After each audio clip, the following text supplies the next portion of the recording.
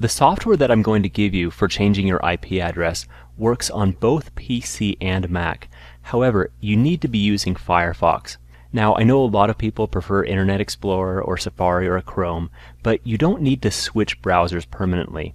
Having two browsers is actually better because that way you can surf with your regular IP address on your preferred browser while simultaneously surfing with your changed IP address on Firefox.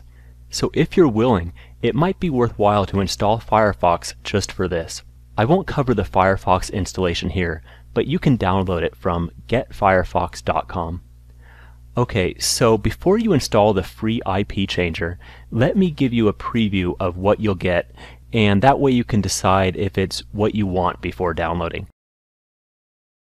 So first, make sure you're using Firefox, and then browse to the URL www.myotherip.com/free. Installation is as simple as clicking the download link and let Firefox know that you intend to download this add-on. Feel free to scan this with any antivirus scanner that you have, and also uninstall instructions are on that page as well. Okay, once downloaded, you'll see this drop-down box, and I've included one demo setting here. Let's select that. Now try surfing to findmyipaddress.com, and you'll see that your IP address has changed to this new US location. However, this demo relay works only with a few websites, just to show you that your IP can be changed with this technique. When you try to surf elsewhere, you'll get an error message. For now, to get your regular IP address back, just select Clear from the drop-down list. So how do we add other locations that will allow us to surf freely? Well, I'm not sure if it's the best way, but probably the most popular way is to use free proxy servers. And I've put detailed instructions for how to do this on the download page. Basically, you'll find the IP address settings online and then use the edit list function to pull them into the IP changer.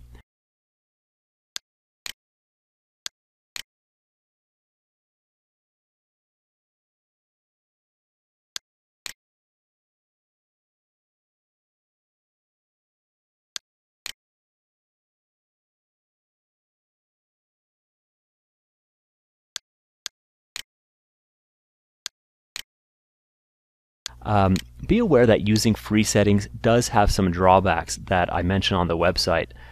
For example, you shouldn't use them for logging into password-protected websites unless they're SSL compatible and the login is a secure page. Another drawback is that finding free and working proxy settings can be rather tedious. However, having this IP changer software makes the process a whole lot easier, especially because I'll also provide you with some instructions for importing multiple proxies, and that way you can test a bunch at the same time. Okay, I think that's about it. I hope you find this free utility useful for your IP changing needs. And if you ever decide that you'd prefer your very own private relay, proxy, or VPN, I'd be happy to help you set one up. That way you won't have to spend a lot of time digging for these free public settings. And a private IP relay is also really what you'd need for viewing video or streaming audio. And it's usually what I recommend for traveling professionals who want to maintain an IP address in their home country or perhaps in a country where they do business. If that's something that interests you, you can check out the homepage of my website at www.myotherip.com. But again, the free software can be downloaded from myotherip.com/free. Thanks for watching.